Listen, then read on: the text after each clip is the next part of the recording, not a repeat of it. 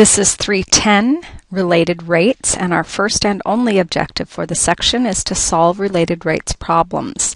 By the time we're done with all our examples, you should be able to explain why it's necessary to utilize the instantaneous information after you have taken a derivative. And all of these problems will be solved using the same steps. Our first step is to draw a diagram that is true for all time. When you're dealing with each of these problems, there will be components that are changing as time moves forward. So if a quantity or a dimension is changing, you must use a variable to represent it on the original picture. So we're going to label the diagram with all variables and constants that are involved. Once we've done that, we're going to use the relationships between the variables and the constants to write a single equation. Now that single equation needs to involve the variables that you know the rates for and the variables that you want the rates for. So any other variables will be extraneous and you want to find a way to eliminate them. Our third step is to differentiate both sides of the equation with respect to time.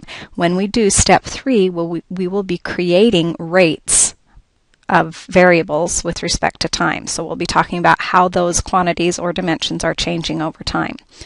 Once we have the relationship between the rates, thus the related rates label for these types of problems, we're going to go back to the diagram and update the labels with the instantaneous information. We do not plug the instantaneous information too soon, because if we do, when we take the derivative, they will end up being constants who disappear. So we want to make sure that we reserve that moment that's frozen in time until after we've taken the derivatives. Lastly, we'll plug in everything we know from step 3. And if we've done steps 1 through 5 correctly, when we've done that, the only unknown that's remaining will be the rate that we want. So we'll finally solve for that unknown rate and then we'll answer the question. And it's important that you remember to interpret the sign of your rate. On the AP exam, they will be asking you to interpret what that means. And if you don't do that properly, then you'll miss points. So let's look at our first example and go through those steps together.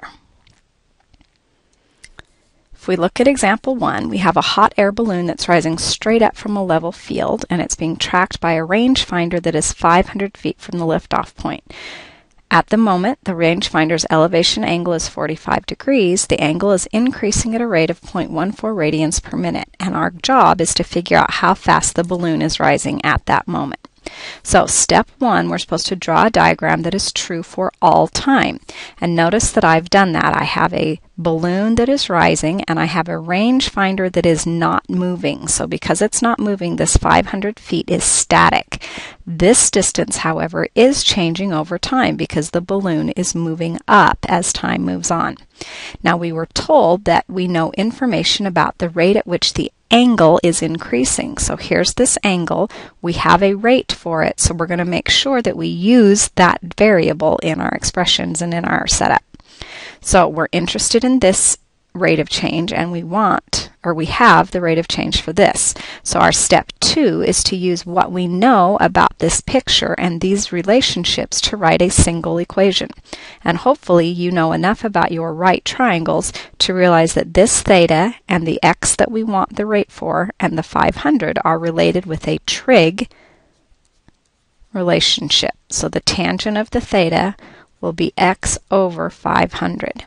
So there's our step 2. We have written a relationship between the thing we have the rate for and the thing we want the rate for. So our step 3 now is to take the derivative of both sides of this equation with respect to time. On the left-hand side, when I take the derivative of tangent, I'll get a secant squared. If I take the derivative of the theta, I will get a d theta dt. On the right-hand side, I can either do the quotient rule or I can think of this as a 1 over 500 times an x. So it's just a constant times x. So the derivative of that will be the constant times the derivative of x with respect to time. Notice that I now have an equation that involves the rates, so I'm ready to use the instantaneous information.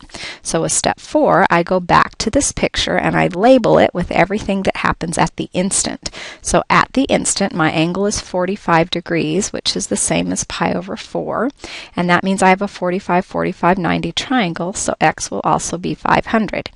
So with step 4, I've now gotten x and theta, and I'm ready to do step 5. With step 5, I'm going to plug in what I know into this equation from step 3.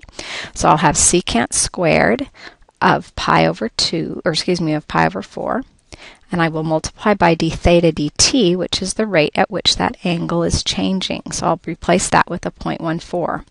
On the other side, I'll have a 1 over 500, and then a dx dt. Notice that the only variable remaining in this is the dx dt, which is the rate I'm looking for.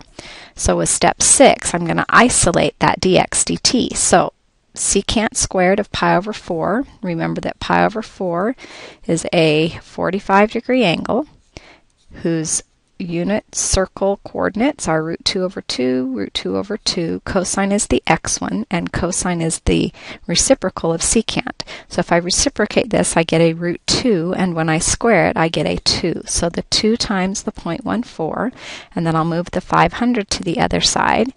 Multiply that out, I get 1,000 times 0.14, which is 140. Think about the units. We've measured lengths in feet. So that's the change in the dx, and then the change in the time is measured in minutes. So I have 140 feet per minute equals dx dt. So now that I've solved for dx dt, I have to interpret, and I write down at the instant in question,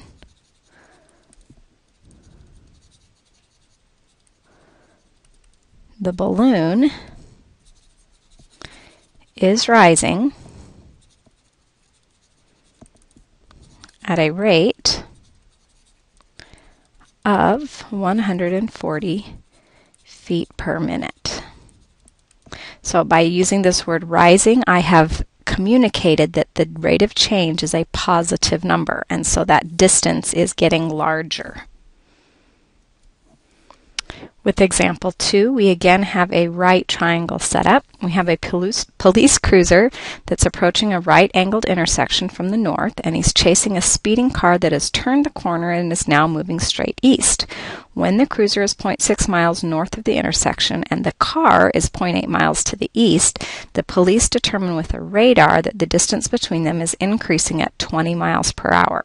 So if the cruiser is moving at 60 miles per hour at the instant of measurement, what is the speed of the car? So in this scenario, again, our step 1 is to draw a diagram that is true for all time. So I have our police cruiser that is heading south toward that intersection from the north. We have the speeding car that has turned the corner and is heading east. Our goal is to relate the thing we have the rate for, which is the distance between them and how it's changing, and we also know how fast the cruiser is going. So that means we're looking for a relationship between z and x and the rate at which the car is moving. So these 3 variables are going to be involved. So even though it's a right triangle, we aren't using any of the angles like we did in example 1. Now we're just using the sides. So on step 2, we need a relationship between all 3 sides, and that's our old Pythagorean theorem that we've used since geometry. If I now do step 3, which is to take the derivative of this with respect to time, I'll get a 2x times a dx dt plus a 2y times a dy dt equals a 2z times a dz dt. Now with step 4, I go back to the problem and I fill in all the instantaneous information. So at the instant, I have the cruiser is 0.6 miles north, so this is going to be 0.6. And I've got the car, the speeding car, is 0.8 miles. So I can use the Pythagorean theorem and figure out that z is 1 mile. So now that I have that, I'm ready to go plug everything in step 5. So with step 5, I'm going to replace the x with the 0.6, the dx dt with the speed of the car. So now a lot of people mess up with this right here, and the reason they mess up is they think of the speed as being the same as dx dt. We've got to keep in mind that dx dt represents the rate at which x is changing with respect to time. And as this police car gets closer and closer to the intersection, x is actually getting smaller. So it is decreasing. Because x is decreasing, we need to make sure that the rate at which x is changing is a negative number. If we look at y, that is going to end up being a positive number. So if we screw up in this process and we end up with a y being a negative number, we'll know that we did something wrong, because as the car speeds forward, this y is getting larger. On the other side, we have our z, which is a 1.0, and then we have the dz dt, which is the rate at which the distance between them is increasing. So there's that 20 miles per hour, and it's positive because z is getting larger. Notice in step 5 now that the only remaining variable is the dy dt. So if I now solve for dy dt on my calculator, I will have dy dt equals that 2 times 1 times 20 minus a 2 times 0.6 times a negative 60 divided by a 2 times a 0.8, and I end up with 70 miles per hour. So to interpret this, the question is, if the cruiser's moving, what is the speed of the car? So we would write, at the instant in question, the speed of the car is 70 miles per hour. With example 3, we have two sides of a triangle that are 3 and 4 meters fixed, and the angle between them is increasing at a rate of 0.02 radians per second. Our goal is to find the rate at which the area of the triangle is increasing when the angle between the sides is of fixed length is a pi over 3. So if we look at what we were given, we were told information about the rate at which this angle between the two fixed sides is changing, and we're interested in the rate at which the area is changing. So that means with our step 2, we need to come up with an equation that relates the known information, the known rate, and the wanted rate. So we need the area in terms of that theta. So some of you have probably forgotten that areas of triangles are 1/2 the base times the height.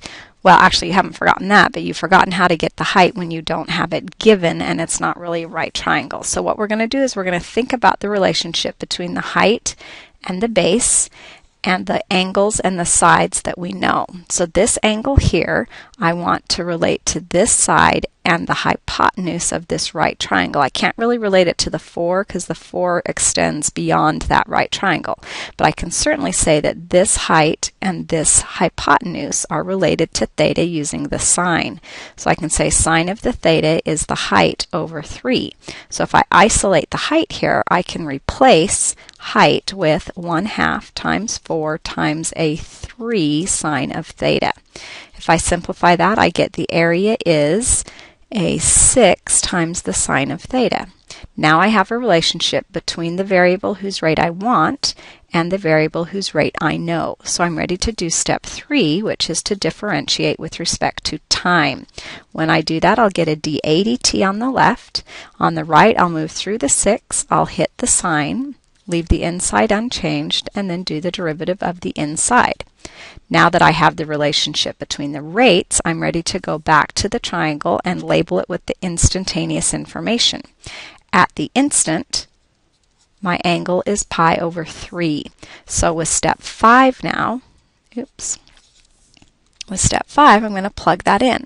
So I'll have dA dt, which is what I want, equals 6 times the cosine of pi over 3 times d theta dt, which was given to me as 0.02.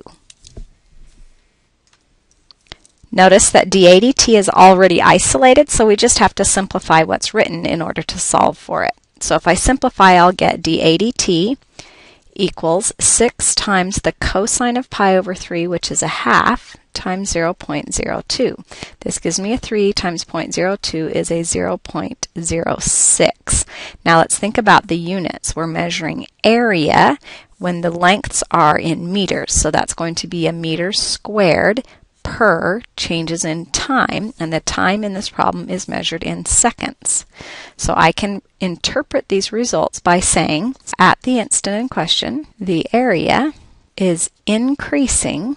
We say that it's increasing because that rate is positive at a rate of 0.06 meters squared per second. With example 4, we have a point moving on the hyperbola, and the equation is given to me so that its y-coordinate is increasing at a constant rate of 4 units per second. And the question is, how fast is the x-coordinate changing? Now, what's fortunate about this problem is that we already have the relationship, so step 2 is already done for us. We have 3x squared minus y squared equals 23. With step 3, we just take the derivative with respect to time. So that'd be a 3 times a 2x times a dx dt minus a 2 times a y times a dy dt equals 0. Now I have a relationship between the rate at which x is changing and the rate at which y is changing.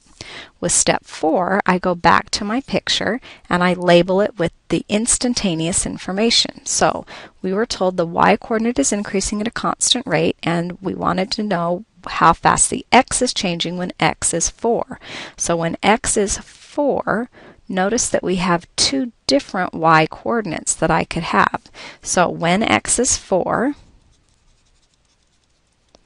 we'll have a 3 times a 16 minus a y squared equals a 23. So that means a negative y squared equals a 23 minus a 48. That's a negative 25. So y will be plus or minus 5. So we have 2 different scenarios going on with step 5. So with step 5, we can plug in x is 4. We want dx dt. We want y, we'll do the positive one first, and we know dy dt is 4. So there's our first equation involving dx dt. Or we can have the other variation, which is 3 times 2 times 4 dx dt minus a 2 times a negative 5 times 4. On this one, if I isolate dx dt, I end up with a 2 times a 5 times a 4 over a 3 times a 2 times a 4. So the 4's cancel, the 2's cancel, and I'm left with a positive 5/3 units per second. And my other option will just be the opposite of that. So that was step 6, where we isolated, and now we need to interpret. So at the instant in question, if the particle is at the point 4, 5, the x-coordinate is, so here was the positive 5 plugged in, we're increasing, is increasing because we have a positive rate at a rate of 5/3 units per second. If, on the other hand, the particle is at 4, -5, the x-coordinate is decreasing at a rate of -5/3. So let's look at why that makes sense. If y is increasing the whole time, if we're here and y is getting bigger, then the x is also moving to the right, so it's getting larger. Here, if we're trapped on that hyperbola and y is getting bigger, then the x is going to be moving further left, and so the x-coordinate will be getting smaller. With example 5, we have 2 carts that are connected by a rope 40 feet long that passes over a pulley. This point Q is 17 feet directly beneath and between the carts, so that is not going to change, so we can label it with a number. We also have the length of the rope is not going to change, but we have that rope creating 2 different pieces of a triangle. So we could let this piece be an x, and then this piece would be a 40 minus x, because the entire length needs to be 40. Now we have cart A is being pulled away from Q at a speed of 2 feet per second. So we could label this distance y going from Q to cart A. And then the question is, how fast is cart B moving toward Q? So if we look at that, we have another distance here that is the distance from B to Q. We can label that z. Now we know the rate at which y is changing, and we want the rate at which z is changing. So our goal in this process for step 2 is to come up with a single equation that relates y and z. So for step 2, we're going to be writing down first the relationships that we know. Since p is directly above q, we can get this right triangle, and we can see that these three sides will be related using Pythagorean theorem. So y squared plus 17 squared will have to equal x squared. By the same token, on the other triangle, we will have z squared plus 17 squared equals 40 minus x squared. Now we don't want to have x involved because we aren't interested in the rate at which x is changing, nor do we have any information about when it's changing. So instead, we want to get rid of this x or else rid of this x, and it doesn't really matter which. So what I'm going to do is solve for x in this one since it's not attached to as much stuff, and we'll get x equals either the positive or negative square root of y squared plus 17 squared. Since x is representing a length, I'm going to use the positive root. That means over with this equation, we'll have z squared plus 17 squared equals a 40 minus this root, y squared plus 17 squared, all squared. Now I have a relationship between the rate that I want, or the variable whose rate I want, and the variable whose rate I have. So I'm in a position now to differentiate. So step 3 is to differentiate with respect to time this entire equation. So I'll get a 2z dz dt. The 17 is a constant, so that'll disappear. Over here, we see that we need to do the chain rule. So we'll bring the 2 down in front.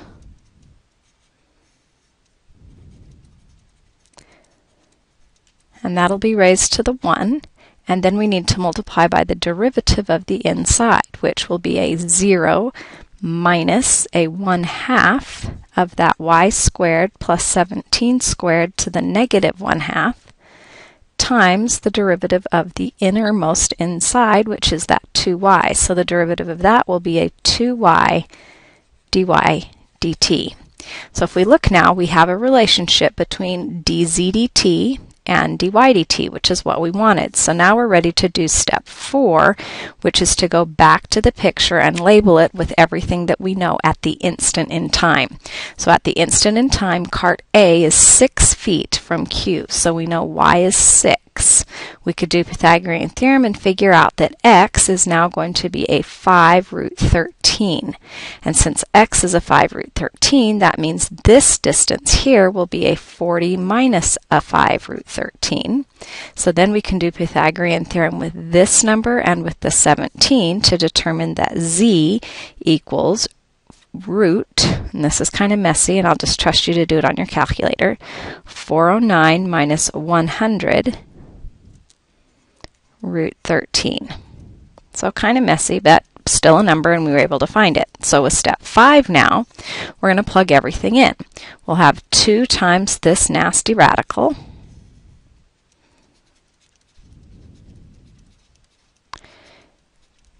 dz dt equals 2 times 40 minus, there's y, which is a 6, times a negative 1/2 times another 6 squared plus 17 squared to the negative 1/2 times a 2 times a 6 times a dy dt. So we have information about how cart A is being pulled away from Q at a speed of 2 feet per second. So that means this distance is getting larger as time goes on because A is being pulled away. So that dy dt is going to be a positive 2. Now our goal in step 6 is to isolate dz dt. So dz dt will equal all of this stuff on top divided by this. So if you put that into your calculator, you end up with a negative 1.05. And the units will be in feet per second. Now, to interpret it, the question is we want to answer the question, how fast is the cart B moving towards toward Q. Well, if we think about B moving toward Q, that means Z is shrinking. That means Z is getting smaller, so its rate is negative. So we would say at the instant in question, cart B is moving toward Q at a rate of 1.05 feet per second. With our final example, example 6, we have water running into a conical tank at a rate of 9 feet cubed per minute. So that is actually information about the rate in the change of the volume. And the question is, how fast is the water level rising when the water is 6 feet deep?